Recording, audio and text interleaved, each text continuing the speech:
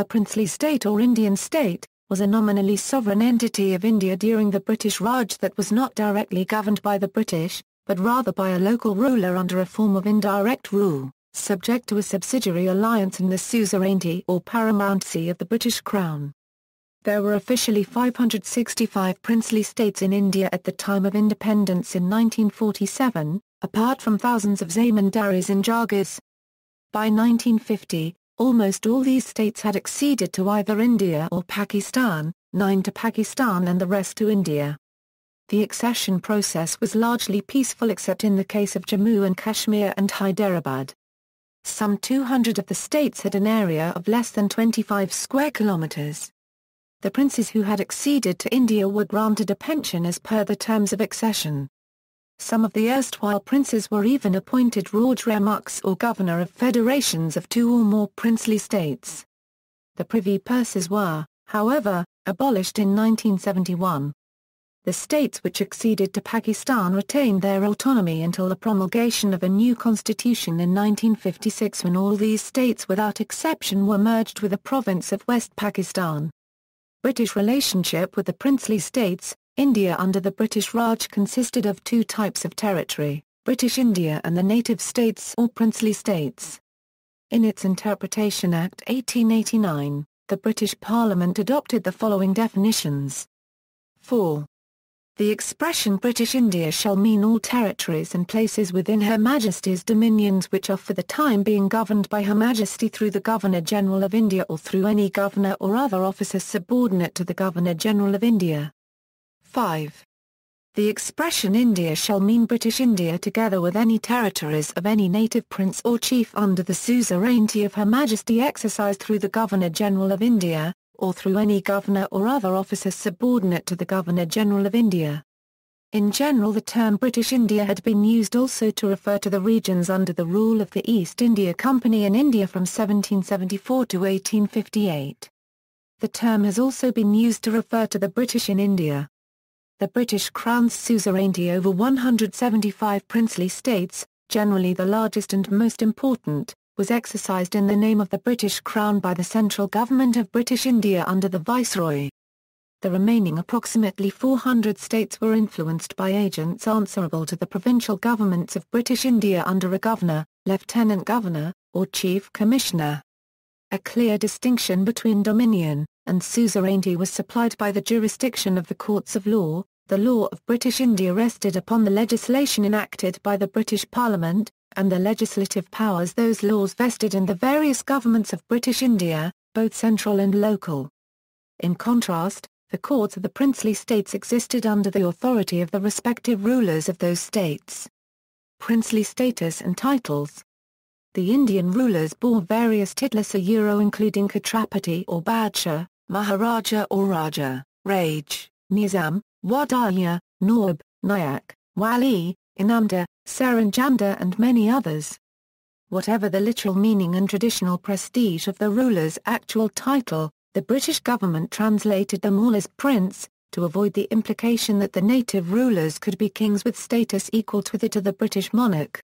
More prestigious Hindu rulers often used the title Raja, Raj, or a variant such as Rana, Rao, Rawat, or Rural. Also in this class were several Thakurs or Thakurs and a few particular titles, such as Sardar, Mankari, Deshmukh, Zardesai, Raja Namdar, Saranjamdar. The most prestigious Hindu rulers usually had the prefix Maha in their titles, as in Maharaja, Maharana, Maharay, etc. The states of Travancore and Cochin had queens regnant styled Maharani, generally the female forms applied only to sisters, spouses and widows, who could however act as regents. There were also compound titles, such as Rajadi Raj, Rajagan, often relics from an elaborate system of hierarchical titles under the Mughal emperors. For example, the addition of the adjective Baja raised the status of the title holder one level. Furthermore, most dynasties used a variety of additional titles, such as Varma in South India. This should not be confused with various titles and suffixes not specific to princes but used by entyaxts. The Sikh princes concentrated at Punjab usually adopted Hindu-type titles when attaining princely rank. At a lower level Sadr was used. Muslim rulers almost all used the title Nawab, with the prominent exceptions of the Nizam of Hyderabad and Berar, the Wali Khan of Kalat and the Wali of Swat. Other less usual titles included Darbar Sahib, Dewan, Jam, Mater and Mir. Precedence and prestige. However, the actual importance of a princely state cannot be read from the title of its ruler, which was usually granted as a favour, often in recognition for loyalty and services rendered to the Mughal Empire. Although some titles were raised once or even repeatedly, there was no automatic updating when a state gained or lost real power. In fact, princely titles were even awarded to holders of domains and even zamindars, which were not states at all. Various sources give significantly different numbers of states and domains of the various types. Even in general, the definition of titles and domains are clearly not well established. In addition to their titles, all princely rulers were eligible to be appointed to certain British orders of chivalry associated with India, the most exalted Order of the Star of India and the most eminent Order of the Indian Empire. Women could be appointed as knights of these orders. Rulers entitled to 21-gun and 19-gun salutes were normally appointed to the highest rank, Knight Grand Commander of the Order of the Star of India. Many Indian princes served in the British Army, the Indian Army, or in local guard or police forces, often rising to high ranks. Some even served while on the throne. Many of these were appointed as an aide-de-camp either to the ruling prince of their own house or indeed to the British King-Emperor. Many saw active service, both on the subcontinent and on other fronts, during both world wars. Apart from those members of the princely houses who entered military service and who distinguished themselves, a good number of princes received honorary ranks as officers in the British and Indian armed forces. Those ranks were conferred based on several factors, including their heritage, lineage, gun salute as well as personal character or martial traditions. After the First and Second World Wars, the princely rulers of several of the major states, including Gwalior, Patiala, Bikaner, Jaipur, Jodhpur, Jammu and Kashmir and Hyderabad, were given honorary general officer ranks as a result of their state's contributions to the war effort. Lieutenant Flight Lieutenant or Lieutenant Commander Squadron Leader, Commander Wing Commander or Captain Group Captain, Commodore Air Commodore, Major General Air Vice Marshal, Lieutenant General, General. It was also not unusual for members of princely houses to be appointed to various colonial offices, often far from their native state, or to enter the diplomatic corps. Salute states equals. The gun salute system was used to set unambiguously the precedence of the major rulers in the area in which the British East India Company was active, or generally of the states and their dynasties. As heads of a state, certain princely rulers were entitled to be saluted by the firing of an odd number of guns between 3 and 21, with a greater number of guns indicating greater prestige. Generally, the number of guns remained the same for all successive rulers of a particular state, but individual princes were sometimes granted additional guns on a personal basis. Furthermore, rulers were sometimes granted additional gun salutes within their own territories only, constituting a semi-promotion. The states of all these rulers were known as salute states.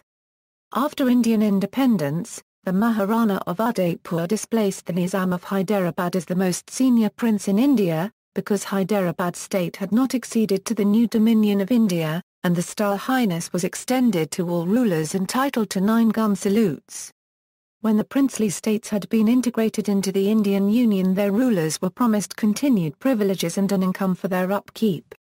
Subsequently, when the Indian government abolished the Privy Purse in 1971, the whole princely order ceased to be recognized under Indian law, although many families continue to retain their social prestige informally. Some descendants of the rulers are still prominent in regional or national politics, diplomacy, business and high society. At the time of Indian independence, only 5 rulers the Nizam of Hyderabad, the Maharaja of Mysore, the Maharaja of Jammu and Kashmir State, the Maharaja Gaikwad of Baroda and the Maharaja Scindia of Gwalior were entitled to a 21-gun salute.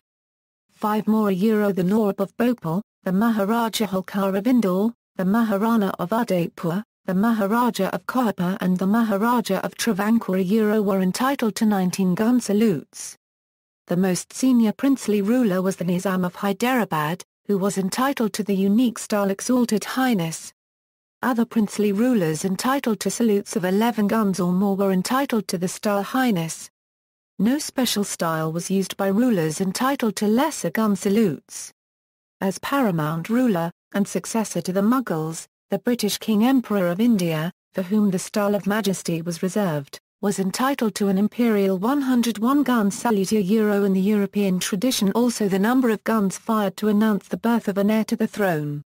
Non-salute states there was no strict correlation between the levels of the titles and the classes of gun salutes, the real measure of precedence, but merely a growing percentage of higher titles and classes with more guns. As a rule a majority of gun salute princes had at least 9, with numbers below that usually the prerogative of Arab sheikhs of the Aden Protectorate, also under British protection. There were many so-called non-salute states of lower prestige. Since the total of salute states was 117 and there were more than 500 princely states, most rulers were not entitled to any gun salute. Among these, not all of them were minor rulers. The Maharaja of Sagurja, for example, was ruling over a large territory, but was not entitled to any gun salute. A number of princes, in the broadest sense of the term, were not even acknowledged as such. On the other hand, the dynasties of certain defunct states were allowed to keep their princely status. They were known as political pensioners, such as the Nawab of Oudh. There were also certain estates of British India which were rendered as political saranjams, having equal princely status. Though none of these princes were awarded gun salutes, princely titles in this category were recognized as a form of vassals of salute states, and were not even in direct relation with the paramount power. Doctrine of lapse. A controversial aspect of East India Company rule was the doctrine of lapse, a policy under which lands whose feudal ruler died without a male biological heir would become directly controlled by the company and an adopted son would not become the ruler of the princely state. This policy went counter to Indian tradition where, unlike Europe, it was far more the accepted norm for a ruler to appoint his own heir. The doctrine of lapse was pursued most vigorously by the Governor-General Sir James Ramsay, 10th Earl of Dalhousie. Dalhousie annexed 7 states, including Awadh, whose Nawabs he had accused of misrule, and the Maratha states of Nagpur, Jhansi and Satara, and Sambalpur. Resentment over the annexation of these states turned to indignation when the heirlooms of the Maharajas of Nagpur were auctioned off in Calcutta. Dalhousie's actions contributed to the rising discontent amongst the upper castes which played a large part in the outbreak of the Indian Mutiny of 1857. The last Mughal Badshah, whom many of the mutineers saw as a figurehead to rally around, was deposed following its oppression. In response to the unpopularity of the doctrine, it was discontinued with the end of company rule and the British Parliament's assumption of direct power over India. Imperial governance. By treaty, the British controlled the external affairs of the princely states absolutely. As the states were not British possessions, they retained control over their own internal affairs, subject to a degree of British influence which in many states was substantial.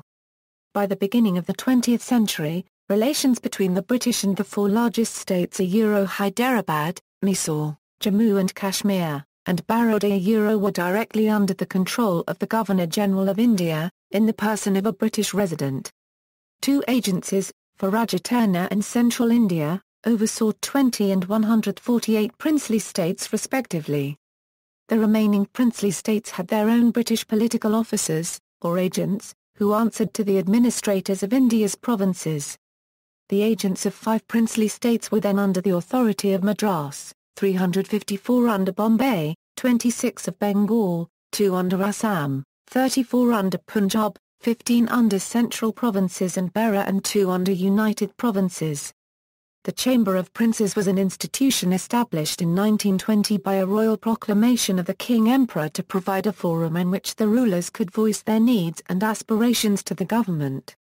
It survived until the end of the British Raj in 1947.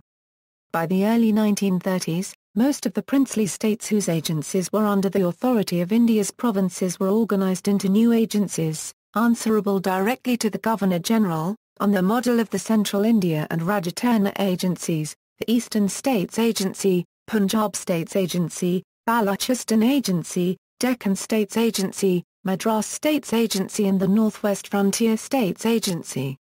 The Baroda Residency was combined with the princely states of Northern Bombay Presidency into the Baroda, Western India and Gujarat States Agency. Gwalior was separated from the Central India Agency and given its own resident, and the states of Rampur and Benares, formerly with agents under the authority of the United Provinces, were placed under the Gwalior Residency in 1936. The princely states of Sandhar and Banganapal and Mysore Presidency were transferred to the agency of the Mysore Resident in 1939. The principal princely states in 1947, the native states in 1947 included 5 large states that were in direct political relations with the Government of India. For the complete list of princely states in 1947, see List of princely states of India. In direct relations with the central government Central India Agency, Gwalior Residency, Balochistan Agency, Rajasthan Agency, Eastern States Agency, other states under provincial governments. Burma. State military forces, see article, Indian State Forces. The armies of the native states were bound by many restrictions that were imposed by subsidiary alliances. They existed mainly for ceremonial use and for internal policing. According to the Imperial Gazetteer of India Vol. 4 1907, pages 85. Since a chief can neither attack his neighbour nor fall out with a foreign nation, it follows that he needs no military establishment which is not required either for police purposes or personal display, or for cooperation with the imperial government.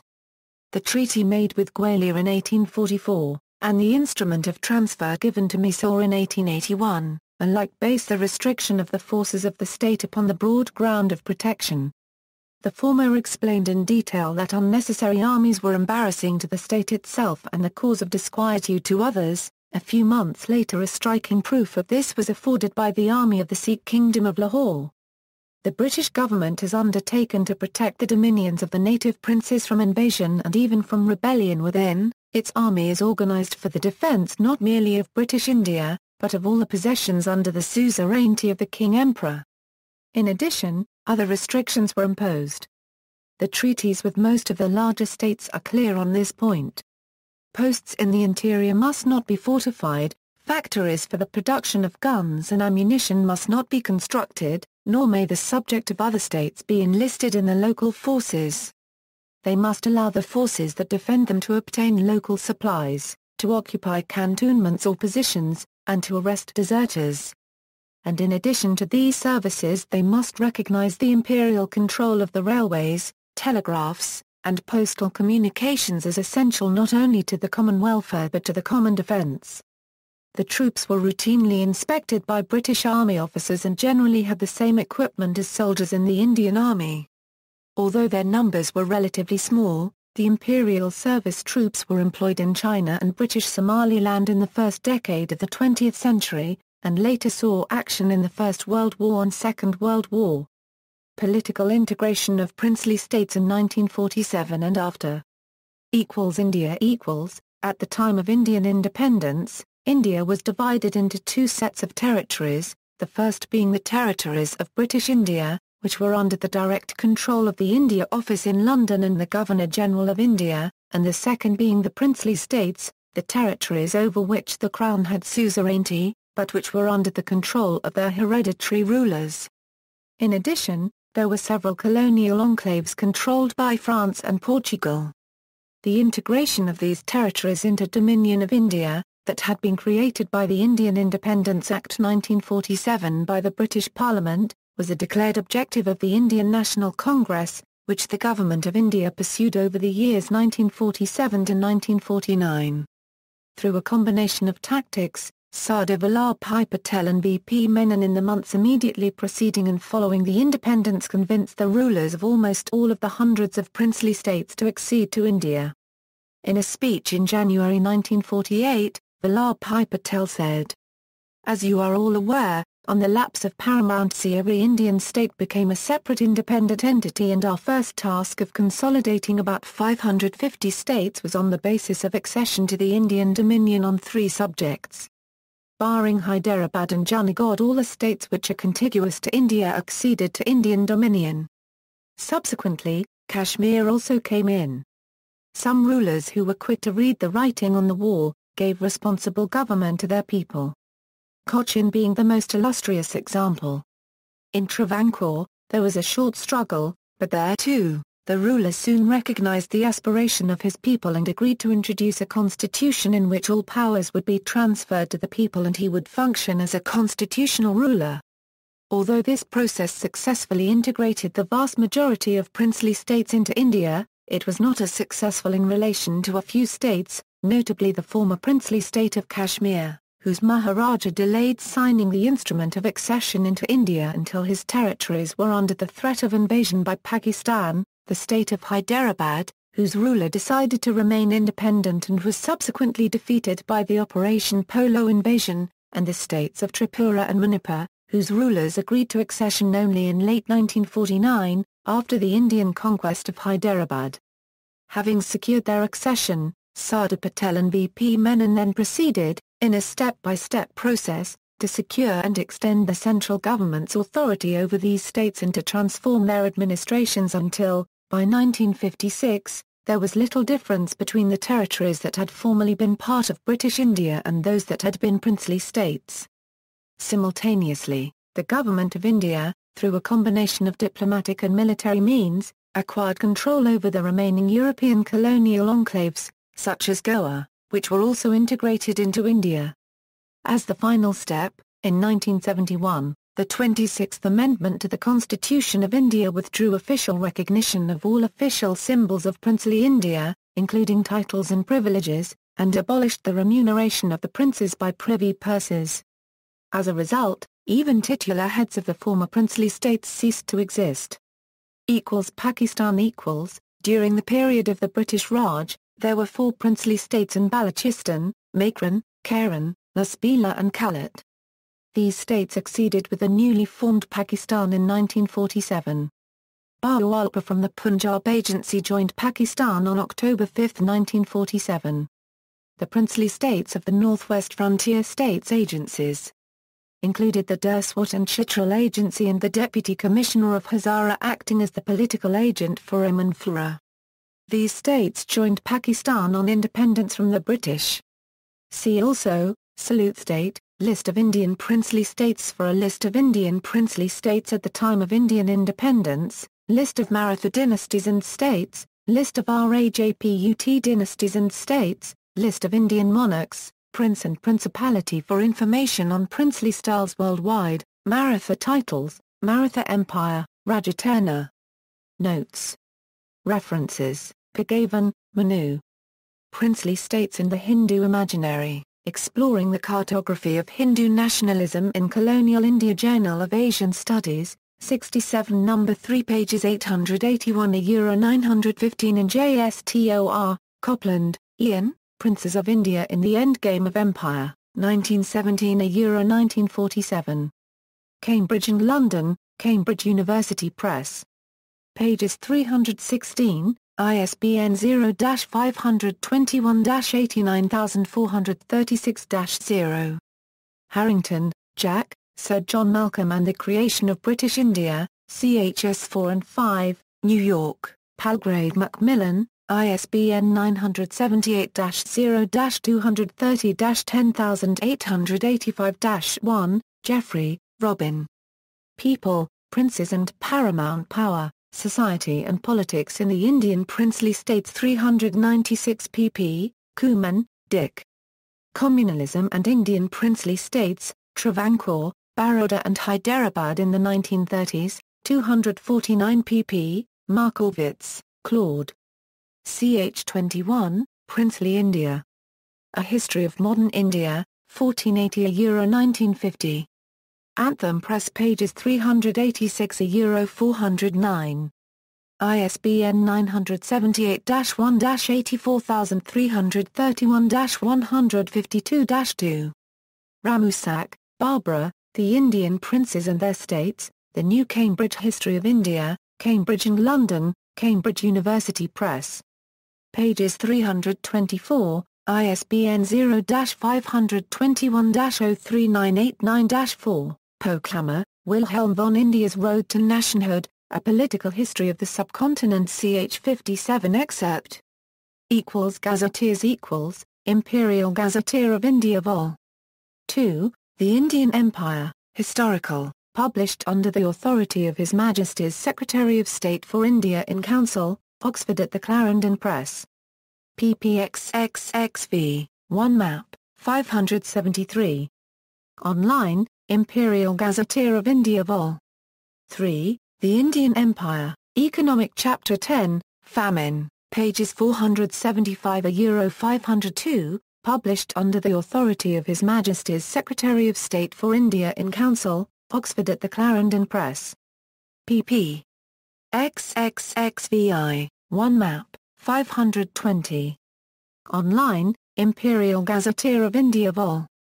4, The Indian Empire, Administrative, published under the authority of His Majesty's Secretary of State for India in Council, Oxford at the Clarendon Press. ppxxx, 1 map, 552. Online. External links, Indian princely states and their history and detailed genealogy. Roark, Saropa Lethbridge. The Golden Book of India, a genealogical and biographical dictionary of the ruling princes, chiefs, nobles, and other personages, titled or decorated, of the Indian Empire. Macmillan and Company, New York. Exhaustive lists of rulers and heads of government, and some biographies.